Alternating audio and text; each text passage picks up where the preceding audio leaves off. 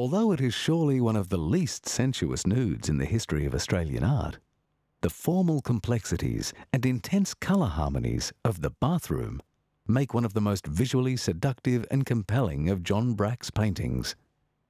A small, angular nude stands squarely looking out at the viewer.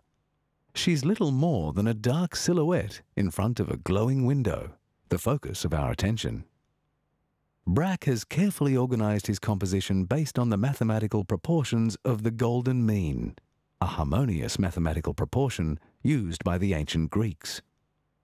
The three parallel planes that define the spatial depth of the picture, that of the frontal picture plane, the plane where the figure is located, defined by the edge of the shower screen and the top line of the tiles, and the window, all share the proportions of the golden mean. Brack's bright yellow window is literally a golden rectangle. Brack addressed the traditions of Western art in many of his works.